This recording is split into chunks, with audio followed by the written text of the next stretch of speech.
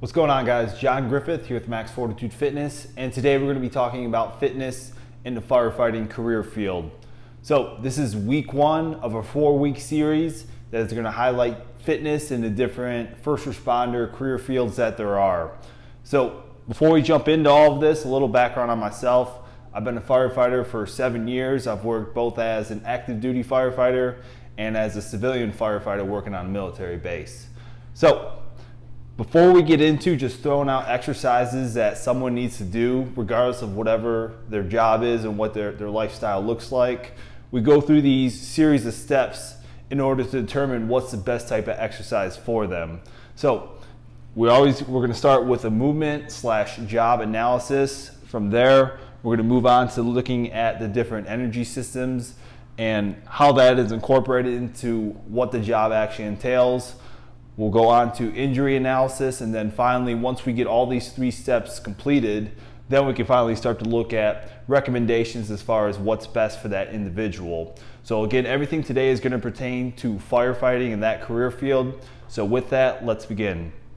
So looking at step number 1, the movement / job analysis.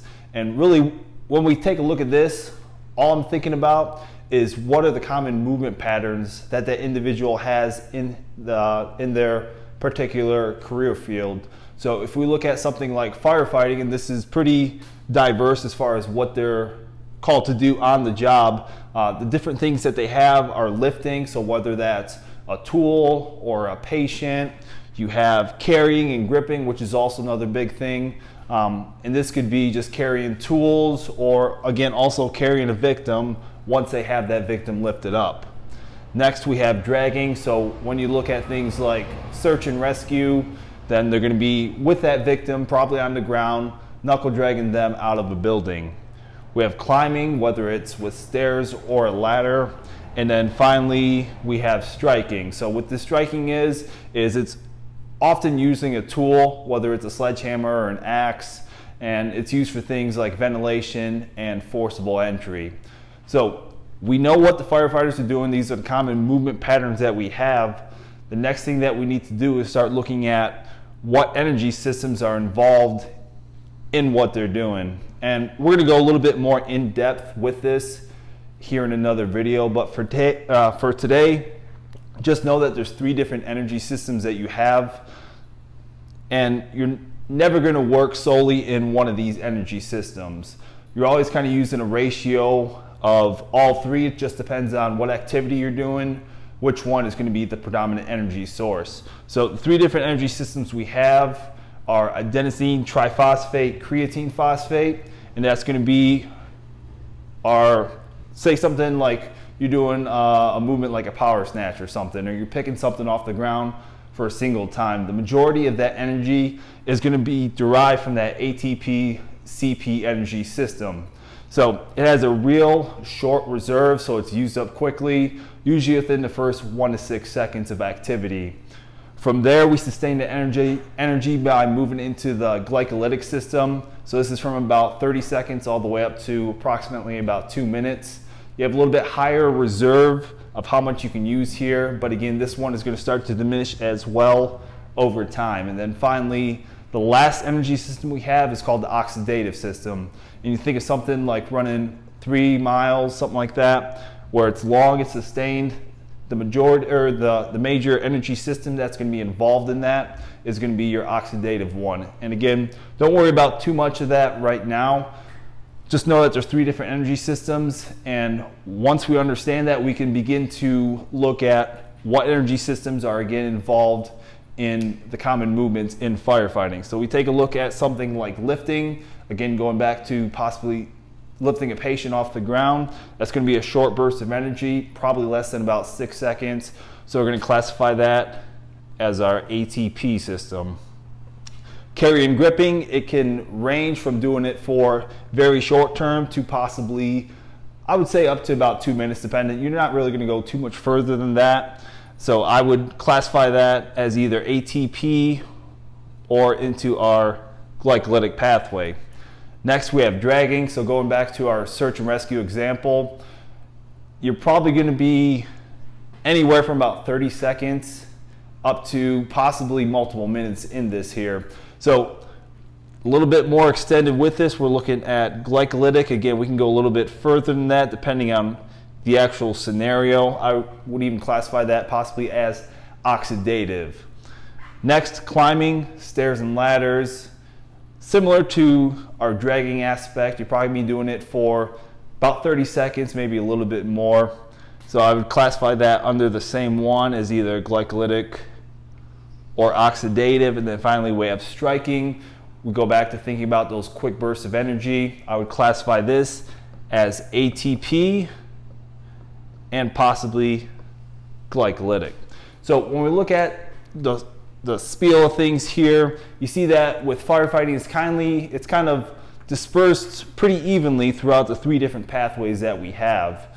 Now, I would probably focus the most on our glycolytic and oxidative systems with this. But of course, given that we have those short bursts of energy that you need, whether it's with a victim or striking to get entry into a building, you can't negate that ATP system. So that's going to be important. But again, a lot of what we do is going to be involved in those medium to longer duration activities. So once we have that, we have energy systems, we have our movement / pattern job analysis. Next thing we're going to go on to is injury prevention. So injuries are pretty prevalent in firefighting. It is a dangerous job. So the biggest threat we have with that is heart attacks. And whether it's because of a lack of cardiorespiratory health or simply going from 0 to 60 in a few seconds, being woken up in the middle of the night, heart attacks for a long time have plagued the fire service. So that's a big thing we need to focus on, and especially strengthening and conditioning that cardiorespiratory system. Next one we have is lower back injuries. So whether it's on the job working with a patient, picking them up, or simply at the firehouse picking something off the ground.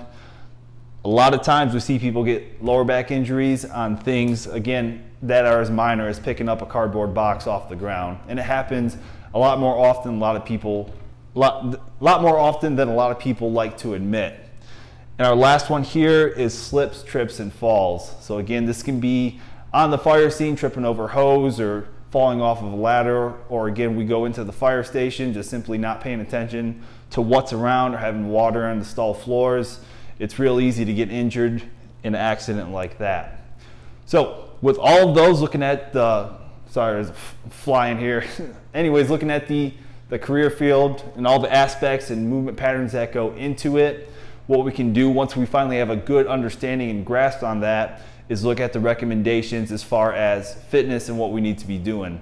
So my first recommendation with this is deadlifting. Deadlifting is simply picking an object off the ground, and it's essential just because it's going to strengthen a lot of what we need on the actual job. So again, whether we're picking something off the ground, whether we're carrying something, that posterior chain, those hamstrings, those glutes, and that lower back are all going to be necessary for those job functions. I think it's one of the best exercises regardless, but again, that's going to be my top recommendation as far as exercise wise.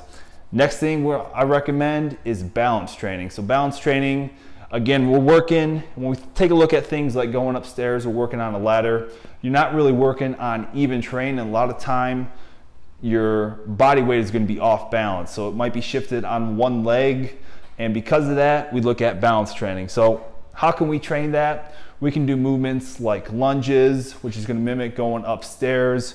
We can do things like farmer's carries or farmer's walks, which is simply 2 objects in your hand and simply walking with that. And that's kind of simulating carrying tools to and from, say, an auto accident scene. And then things like box step ups. So again, we're taking a look at things like stairs and going up ladders, all those 3, and there's of course plenty more out there, but those are 3 recommendations under the umbrella of balance training. And then our last one is cardio. We go back to looking at heart attacks being that biggest threat in the fire service. We really need to focus on that cardiorespiratory part and the health of that. So an easy way to do that, especially if you haven't done any type of cardio for a while, is to work with a 1:3 work ratio, 1 part work with 3 parts rest. for 20 minutes. And it could be, if you haven't run in a while, I'd recommend walking, maybe mixing up with a little bit of jogging. But you do 1 minute of either that fast-paced walking or jogging, and then 3 minutes of rest where you're just simply walking at a slow pace.